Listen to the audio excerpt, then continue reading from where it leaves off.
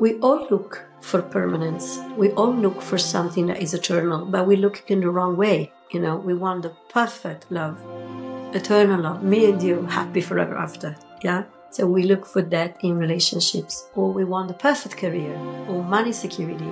And that seems to be the eternal that we're looking for. And then it's possible, when it's the right time, and it's a gift. I insist, I say this already, but it's important we understand. It's a gift. We understand that permanence is something else. It's not for, not everybody's gifted for this. Everybody will be, but not at the same time. Like, springtime comes, not all flowers bloom at the same time.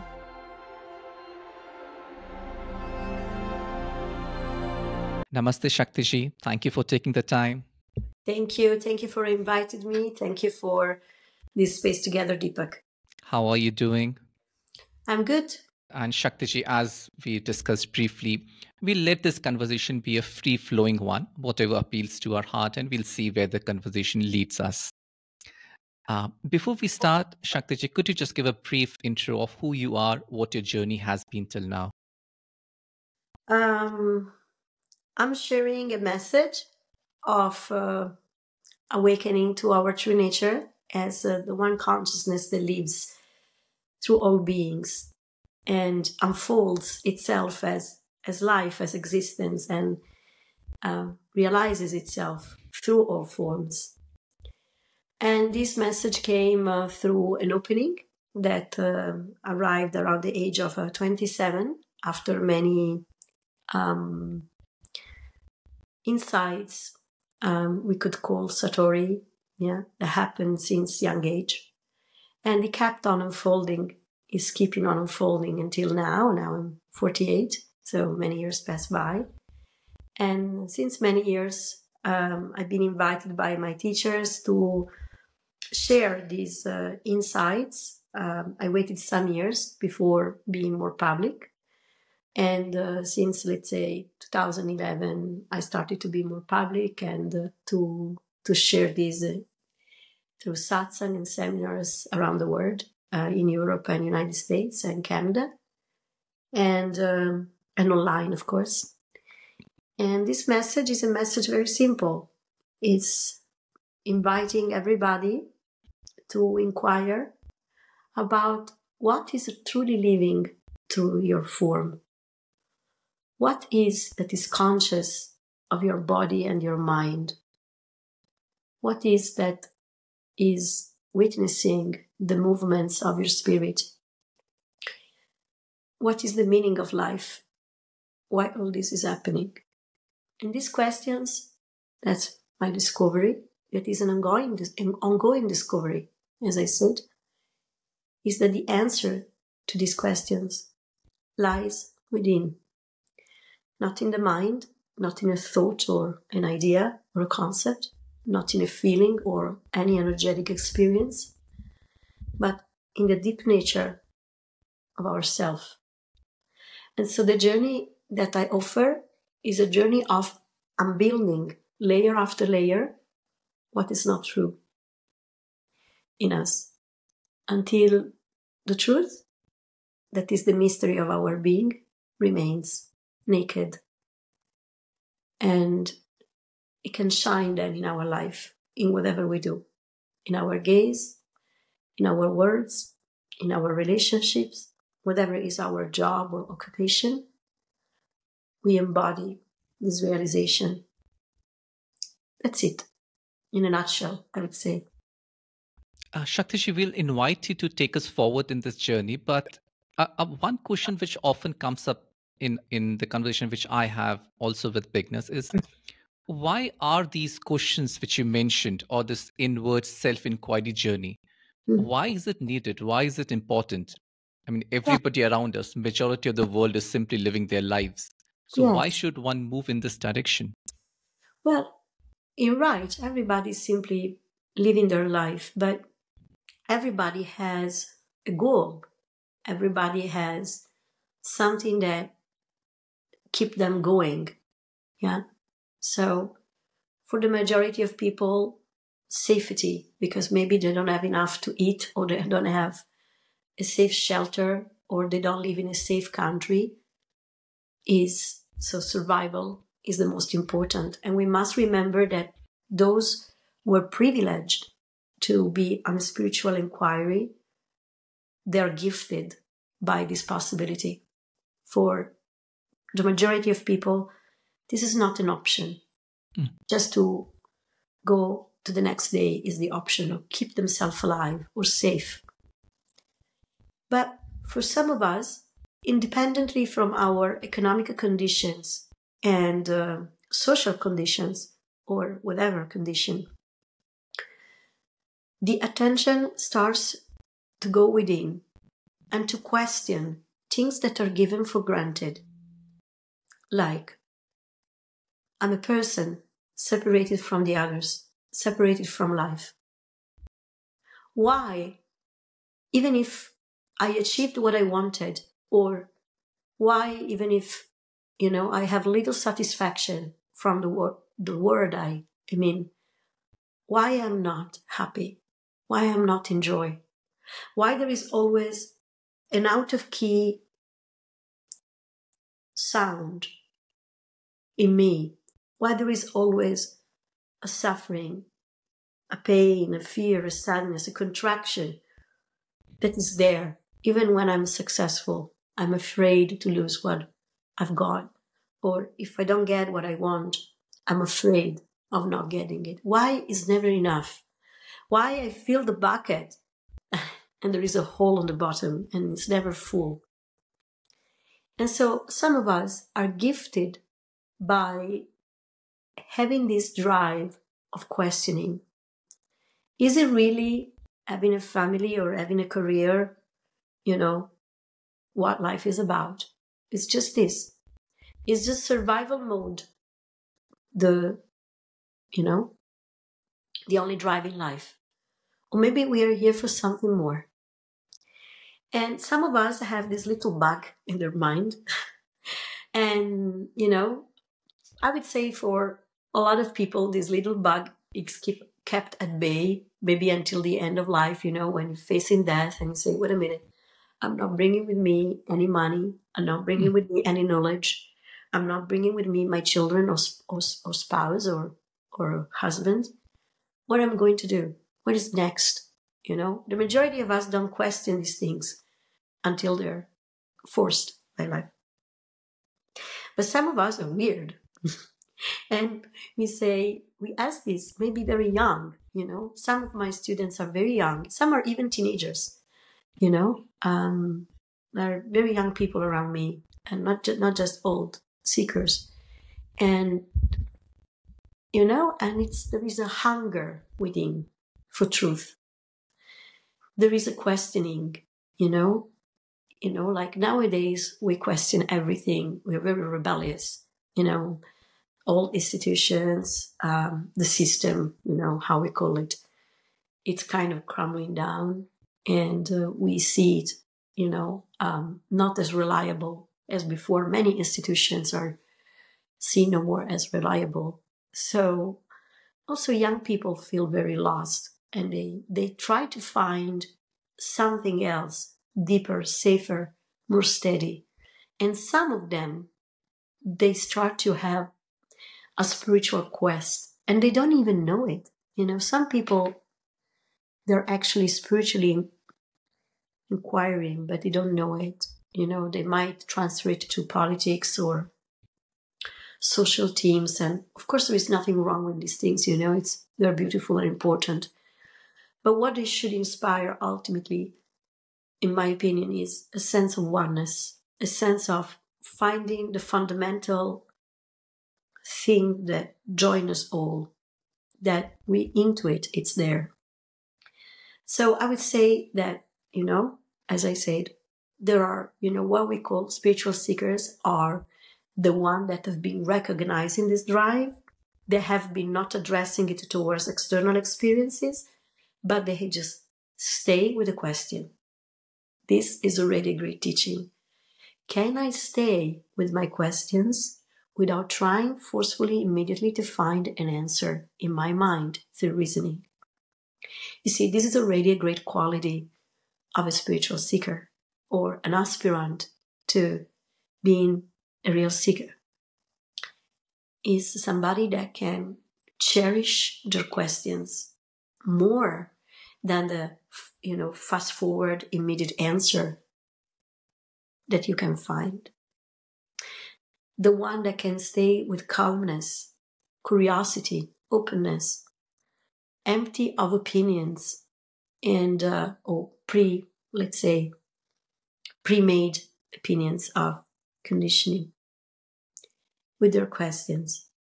Then their questions, because they're coming from a very deep place, this question, who am I? What is life?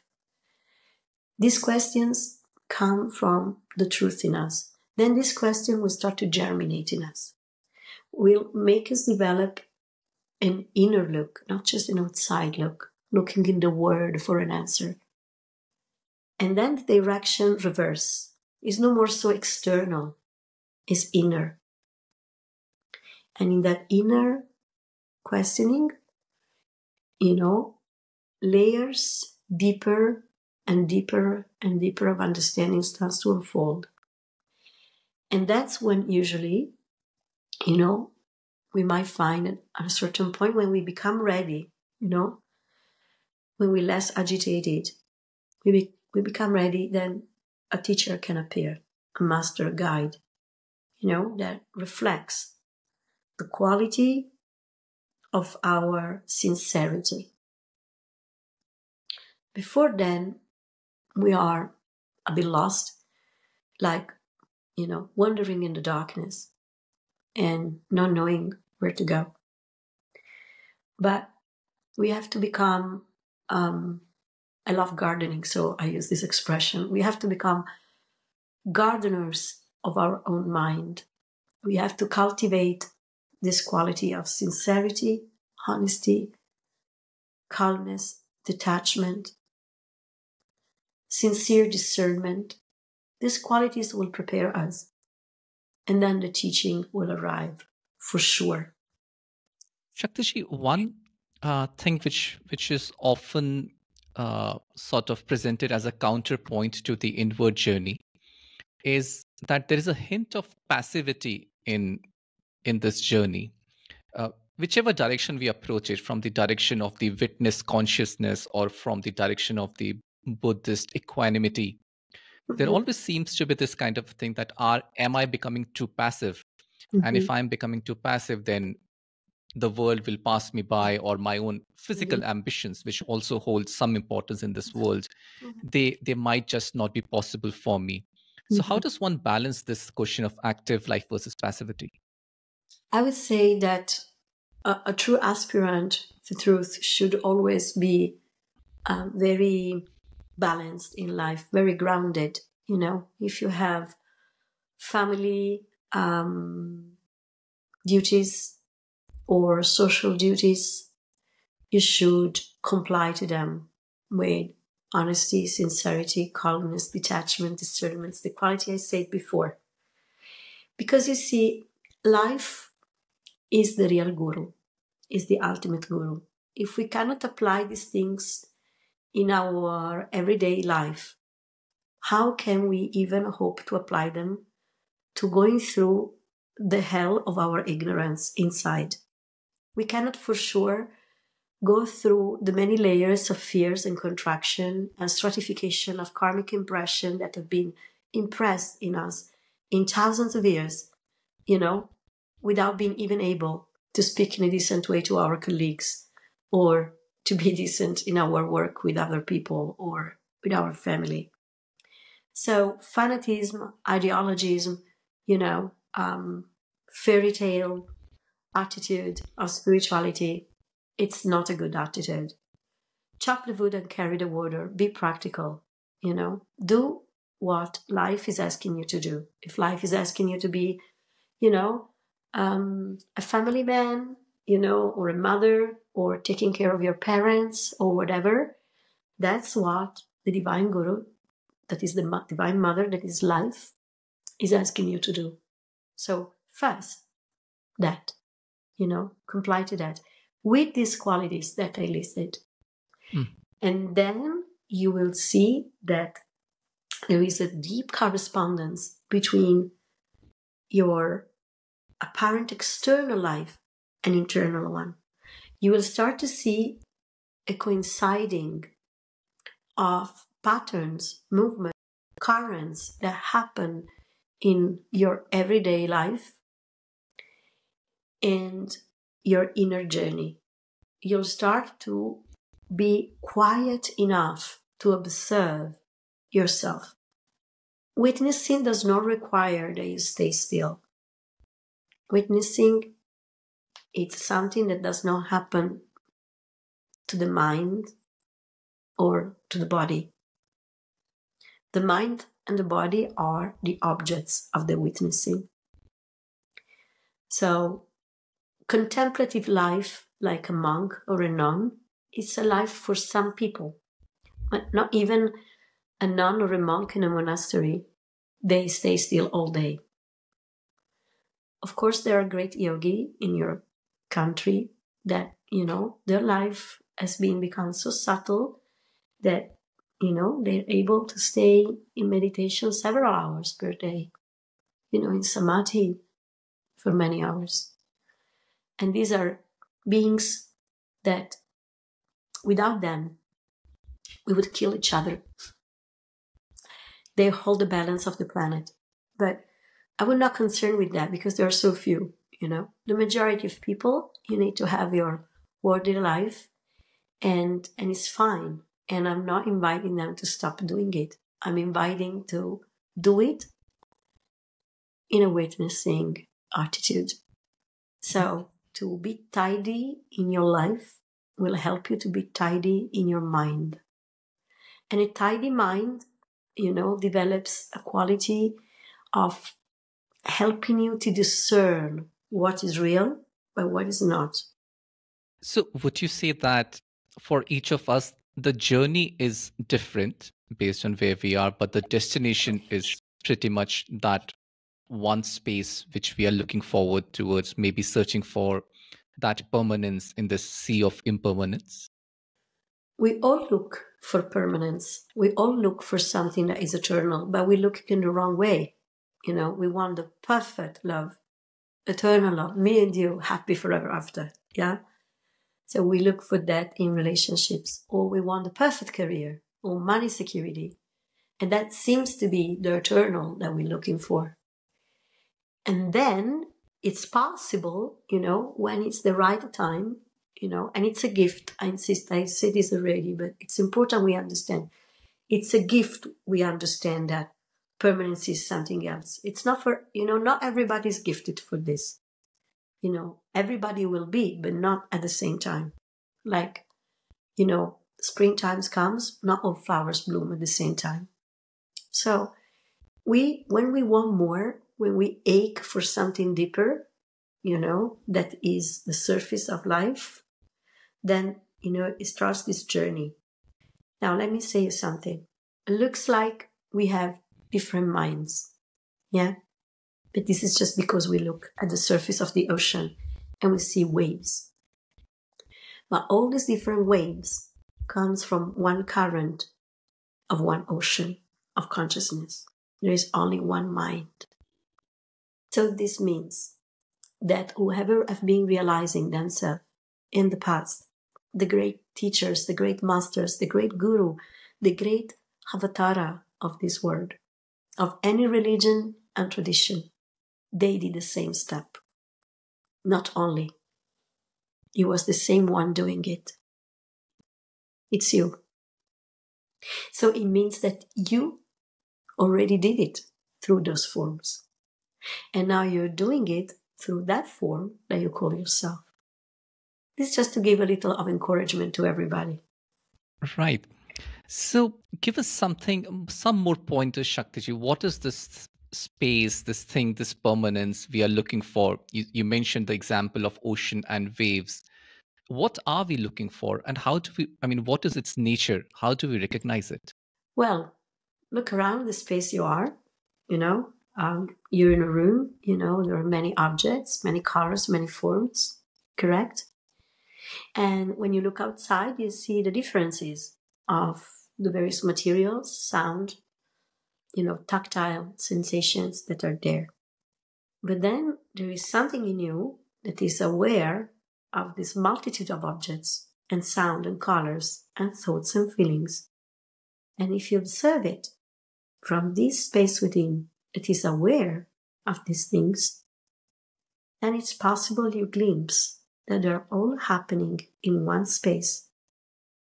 The multitude is happening in a oneness. This oneness is you. That's where meditation starts, from this. So, for instance, you can use my voice. It's an object. Yeah. The feeling of the chair you're sitting, or if you're listening to this podcast and you're standing, the feeling of your feet, the sounds or the noises that are in your surrounding, all the experiences, include them. Don't exclude them. Include them in your gaze. Include them in your contemplation. Sounds, colors, foods, physical sensations, thoughts, emotions if are there. What in you is aware of them? Don't answer with a concept in the mind. But look, what is your first-hand experience? What is that is conscious? What is that is aware in you of all this? And you find that there is a presence that in itself has no color or shape. It's not a sound. It's not a thought. It's not a feeling. It's listening my voice. It's listening any noise of the place you are in. It's listening your physical sensations, thoughts, emotions. The inner and external world is included in this presence that you are. It's not in the mind. The mind, it's happening in this presence, is the real you, is the I of all. And is the same I of you and me. Same. Same I. It is the same presence. It is viewing your inner and external world. It's the same. It's empty of any qualification. And if you can live from this recognition any moment of your day, life appears differently. Still do what you need to do. But you see who you are. And from here, true knowledge, true wisdom comes. Wisdom is different from knowledge. Wisdom comes from experience. Knowledge comes from books. Thank you for asking. Shaktishi, the space is indeed different once we move into this sort of an inward contemplation of moving beyond layers. What are my eyes aware of the mind, and who is aware of the mind? But then there is this step which you mentioned, that the one who's aware here is also the eye who is aware on this side of the screen is the same eye that is aware on that side of the screen, countries apart. Could you just put some more explanation into that? How does that function? Well, this must be recognized. So if you don't recognize it, I will explain it to you. But the explanation, consider it as a recipe for making the cake, and it's not equivalent to actually eating it. Yeah? So the explanation is, if what in me is aware, and you can see that it's not a thought, it's not a feeling, it's not a sound, it's not a color, it's not anything that can be qualified, because it's what is aware of any qualification whatsoever. It's nothing. You cannot have two nothings. So it means we are one. Advaita, not two. Yeah. But this is the explanation. As you stay in the witnessing, the experience comes. The experience must come by actually experiencing the witnessing. Don't try to be one. It doesn't mean anything. Yeah. But just remain in this observation. And at a certain point, the hypnosis of getting a touch with what you see, goes down. The veil is lifted and the attention goes in what is aware of what you're watching. In what is aware of what you're watching lies your true nature. And how would one live from the space so I can understand for example, in this short session which you just did, there is a recognition, or the intention is to have some sort of a recognition, but then we will move out into the real world with the traffic and the cars and somebody shouting on. This is real world to me. No? We are not in another place. We are not on another planet. There is a sacredness, if you want, in this talk, because we are talking about something that intuitively our mind is recognizing as sacred, because it's coming before the mind. Yeah? So intuitively we feel it has to be revered, and it's special, it's sacred. Yeah? But yet, this conversation happens in the real world, in the duality game. Yeah? So, what's the difference? Maybe when the interview is finished, your attention comes back, again with just identification with being Deepak or doing what you need to do. So that's the difference. It's your attention that is different. But the sacredness of life is always here. Always. It doesn't go away. Any moment can be your sadhana. Any moment must become your sadhana if you're a sincere seeker. Otherwise, meditation becomes just like from 8 to 8:30 in the morning or whatever, or yoga class from 5 to 6. Yeah, that's not spiritual life. It becomes a hobby.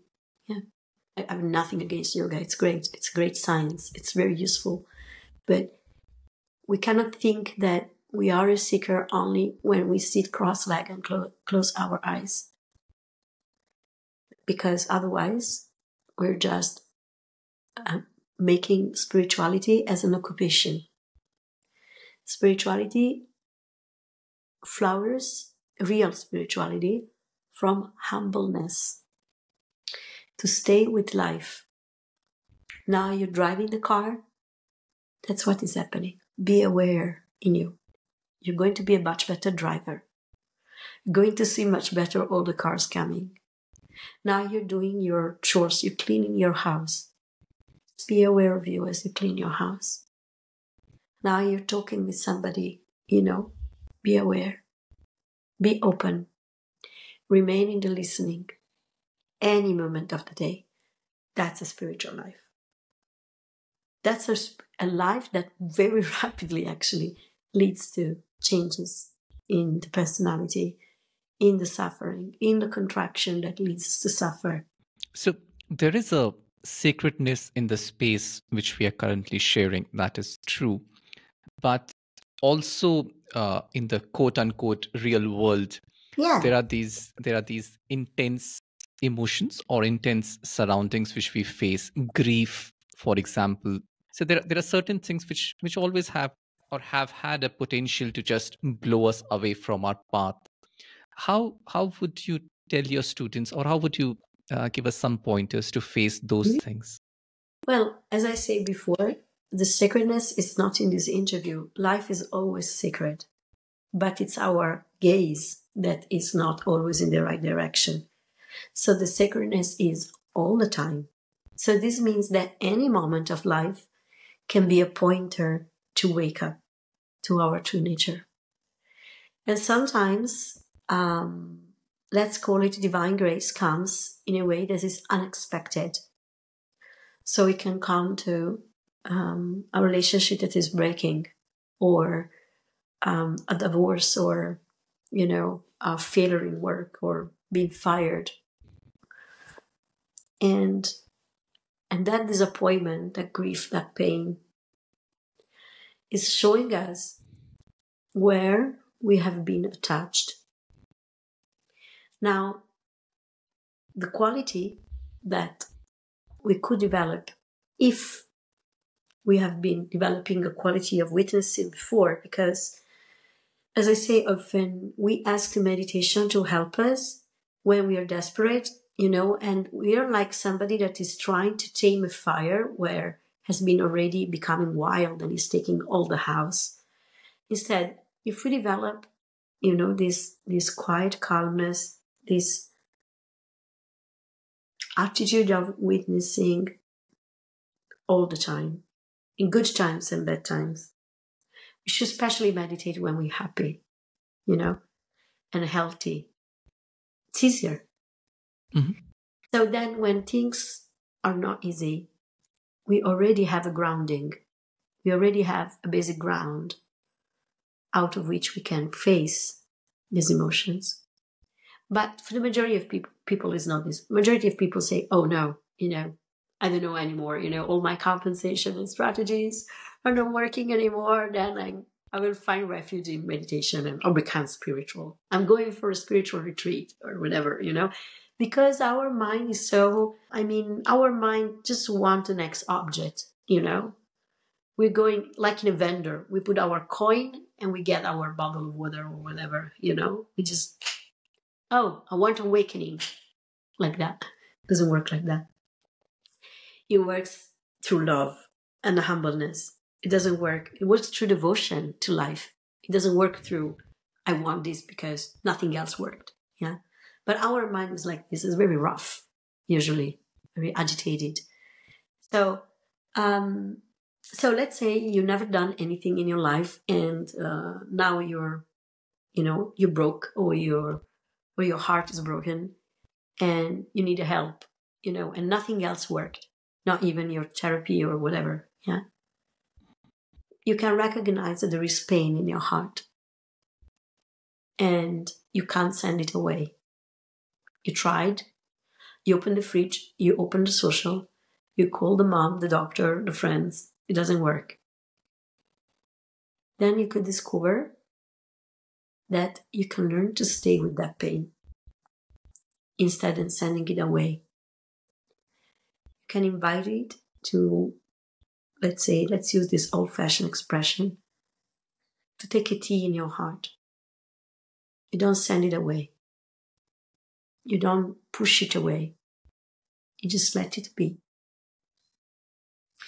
And you cannot fake it. You cannot say, okay, I'm inviting the pain in my heart to take a tea, so it goes away more quickly. It doesn't work like that.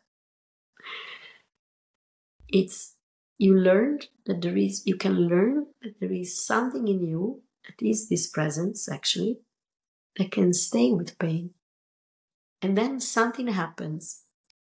You start to learn from that pain. You start to let the medicine that pain brought in your life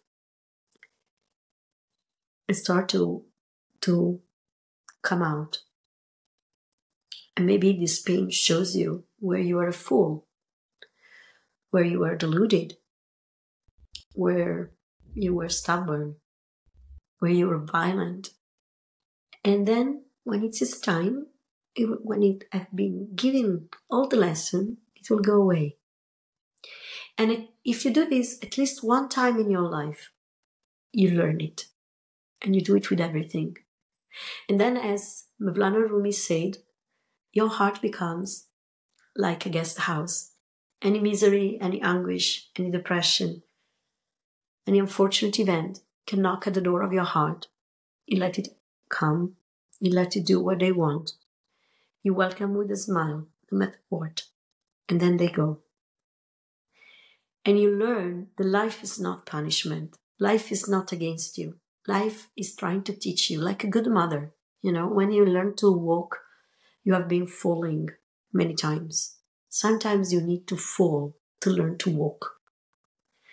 Each jivan, each individual aspect of this absolute Brahman that we are has his own way to come back home, to recognize the oneness with everything. Yeah? And for some of us, unfortunate events are the way, and it's not punishment, it's a lesson. But we need to learn how to listen to the lesson.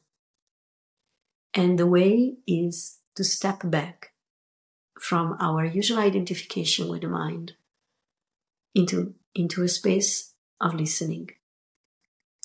In this space of listening, meditation can happen. That's the way. If you try any other way, you're like a thief. You can stay. The only real door, the main entrance, is this. Behind your mind, behind your senses. Yeah. Nowadays, it's very fashionable, for instance, medicine plant and ayahuasca and all these things. And although they can give a temporary opening to other dimensions of understanding and realities, they're windows. You're entering through the windows. You're not entering through the main door. You kind of stay. And then sometimes it's not easy to stay with the aftermath of what you saw because it's hard to integrate it in your life. So don't be a thief.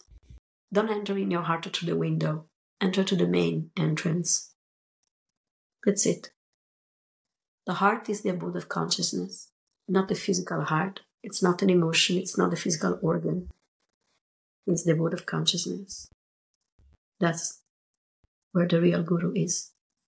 The real guru is in your heart, and it shines out as life. If you understand this, you understood everything. I'm always awestruck, Shaktiji, as how simple this all looks and feels.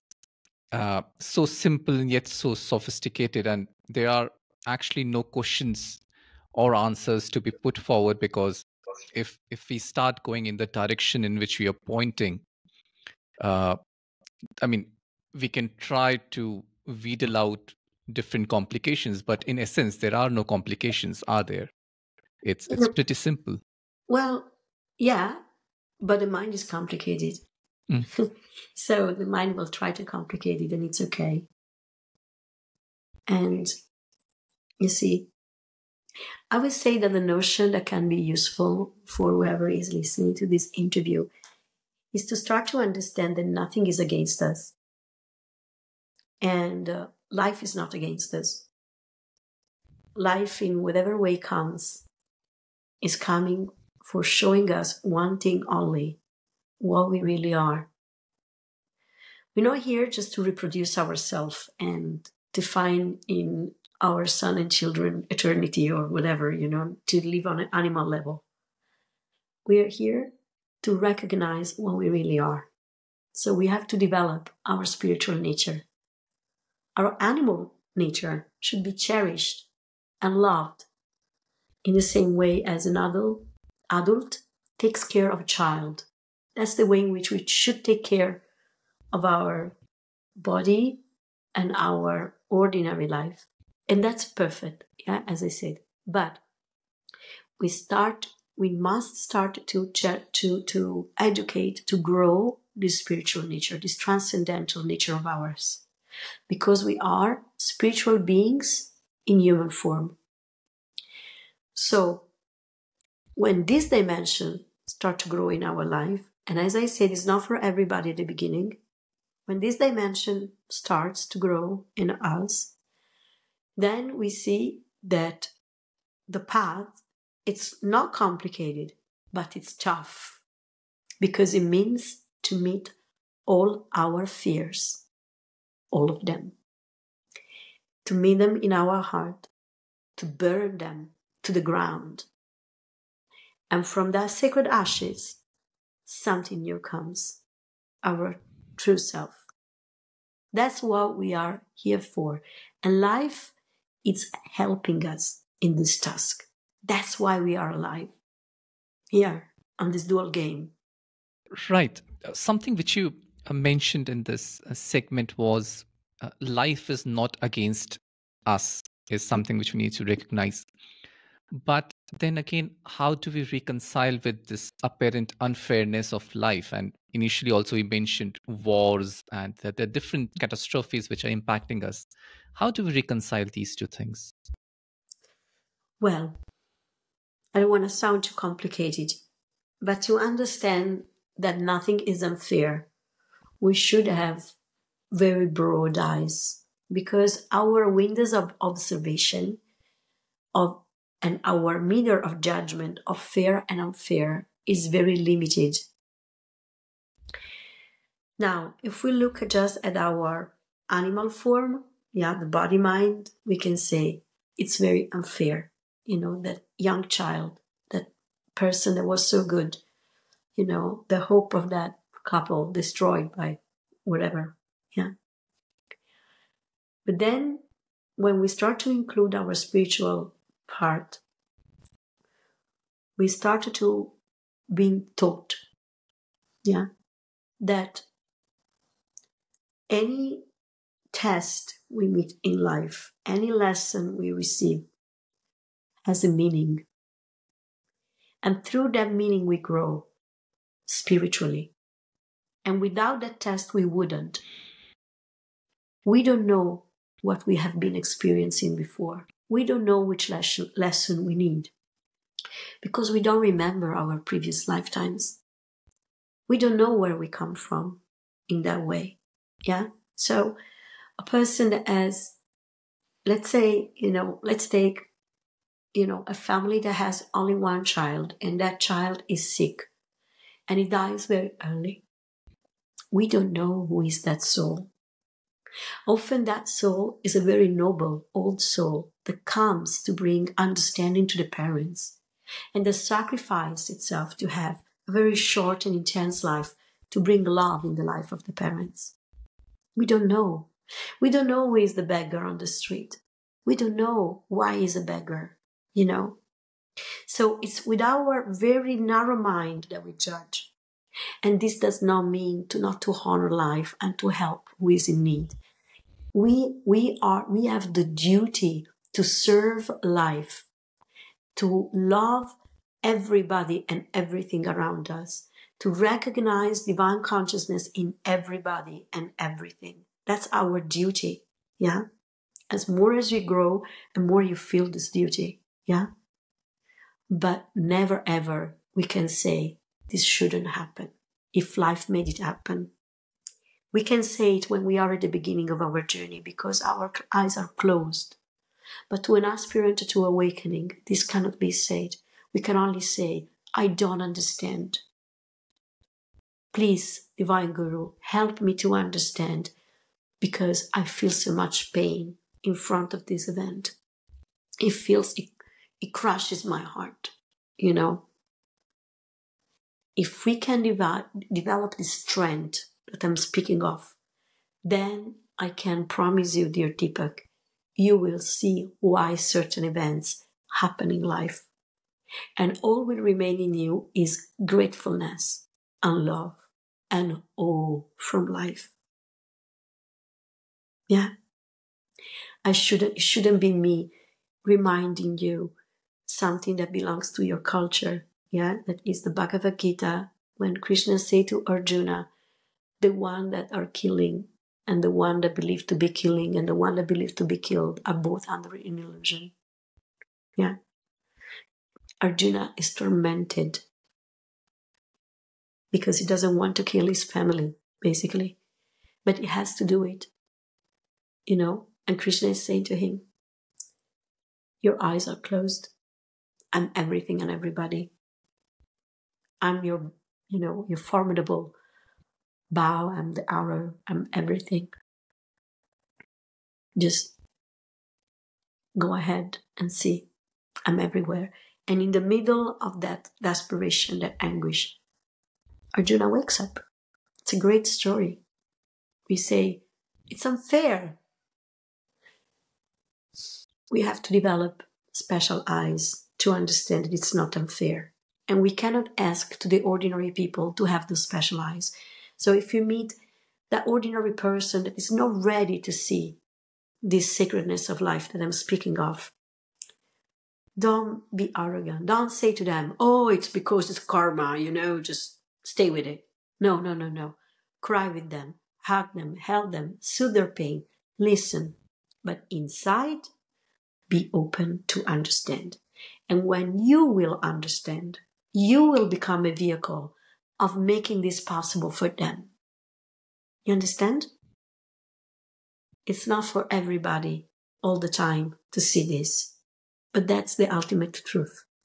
On a certain point, if we are good gardeners of our own mind, this comes and we can bring peace on earth, whatever we do. Yeah? Mm-hmm. Thank Yeah, you. I too like it, Shakti, especially how we circled back to the first thing which you said was to live with the questions, to be the ability to live with those questions. And even at the end, what you just mentioned, that I mean, if something happens, it's absolutely a valid response to say, I don't understand it. But looking at with that path as unfair might be signifying a little narrower vision, but also uh, it is not for everyone. So if somebody is really going through grief, or something has happened, it's not the point to say that, oh no, it's No, just witness it. I said it to you because you asked me, no? And this Yeah. is for you. So if you are in a place where there is just unfairness and sense of injustice, just try, instead of fighting against it, as I said before, it's valid what I said before. Try to see is from this space within, you can stay with it. And on a certain point, it will open up. You cannot force this. It must come from authentic devotion to truth. Yeah? So there is pain, you feel broken, you cry, cry. Cry all your tears. Meet that pain completely. And then arrives a point in which there is more silence in you and you can stay with that pain. And staying with that pain doesn't mean to identify with the feeling or expressing it. Yeah? It's not a cathartic expression. It's learning to stay with that fire.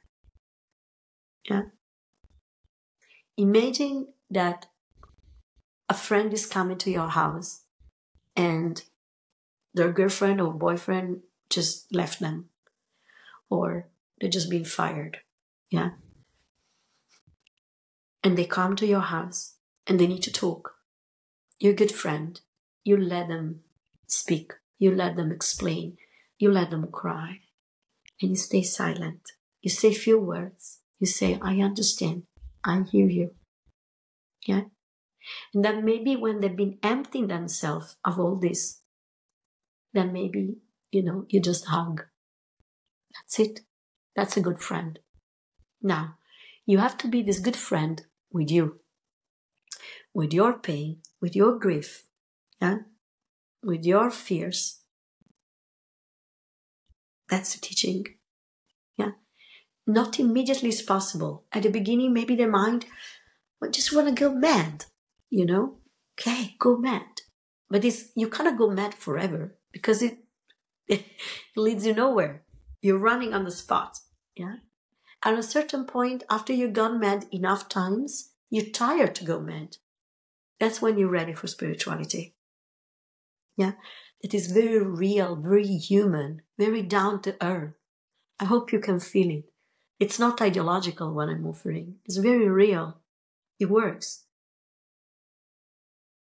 Yeah.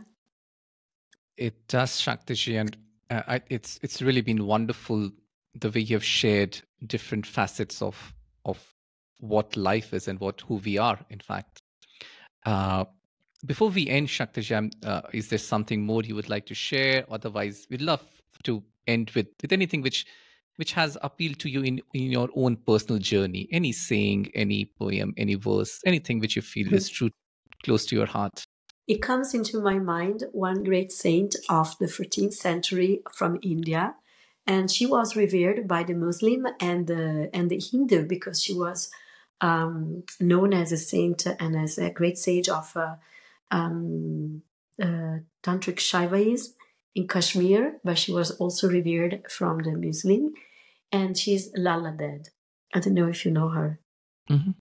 And she was very wild. She wasn't going around naked, and that, I mean, I don't know if you are still like naked sadhu in India, but I mean, a female naked is quite something, especially in the 14th century.